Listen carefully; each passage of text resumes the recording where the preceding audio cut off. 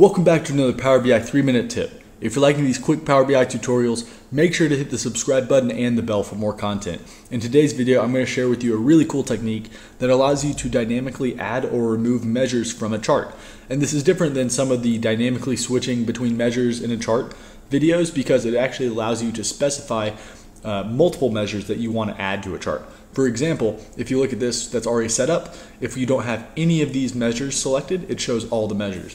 Or if you just want to show labor, or you want to add this third party measure or this fourth measure, it dynamically allows you to select that measure and show it visually. So it's a really cool technique. Definitely has a lot of viability because it is so dynamic. So let's go ahead and step through this process and how you can set it up for yourself.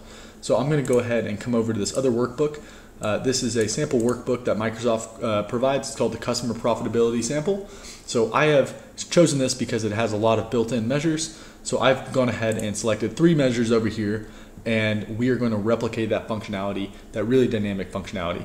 So the first thing we're going to want to do is we're going to want to create a manual table, and we're going to call this table underscore measures, and we're going to name this column selection because this is going to be our selections for the measures. And we're going to give them names that are somewhat intuitive. Like we'll call this first one labor because this is sum of labor cost variable measure. The second one's going to be called revenue. And the third one will be third party.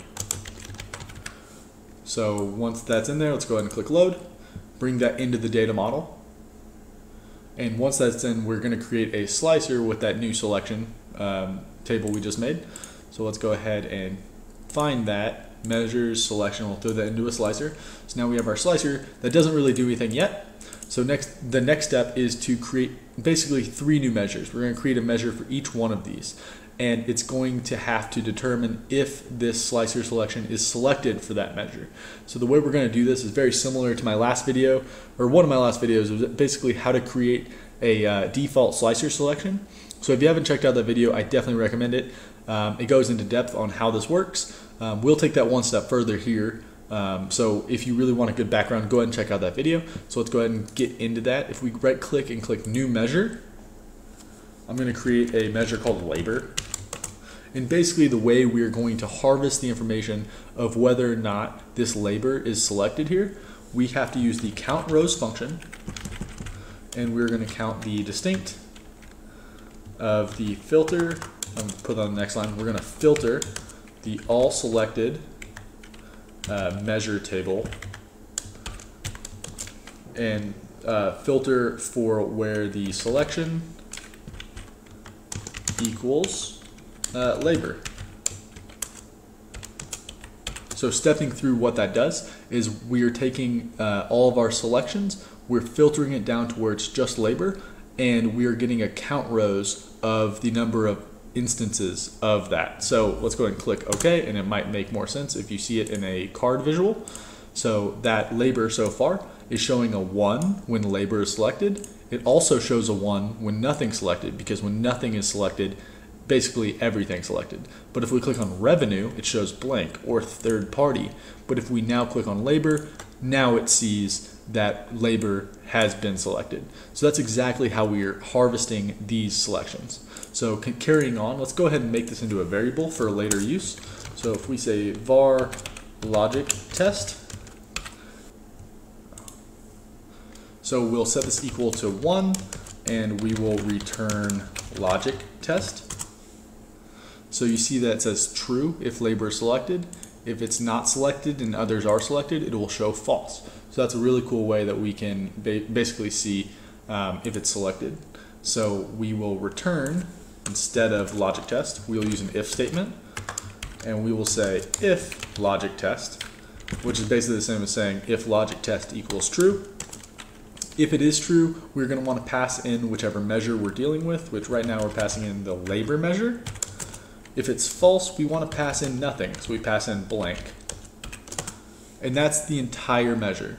So basically we can say when labor is selected, it will show labor over here. And now we have to get rid of our measures and throw in our own labor measure into the values. So when labor is selected, it shows the labor measure. When it's not selected, it does not show the labor measure. So that's pretty cool. So we have to go ahead and do the exact same thing with the other two. So let's go ahead and copy it all, throw it into a new measure. We're going to change the name to revenue. Basically, we need to change where it's selected, and we need to change the measure name. So the measure was sum of revenue. We can go ahead and throw that into our chart as well. And we see that when revenue is selected, it shows up. And finally, let's go ahead and add one more measure. Oh, I need to select the entire measure. So we'll Control All, Control C, throw it into the new measure. And this one is called third party. All right, so let's call it third party. And the selection is called third party. And finally, the measure that we're using here is called third party, sum of cost third party. So click enter, let that think, throw third party into this graph here. And now our new chart is complete with all of our new measures. So if we select multiple, it will show us all of the measures dynamically. Or if we deselect all of them, it still shows all of them. It's only when we select one, or basically don't select all of them, it will be exclusive of the ones that it does not select. So if we select labor and revenue, it will only show us the labor and revenue. This also keeps all of the selections on the legend, so you know your options for what you can choose. So I hope you really like this tip.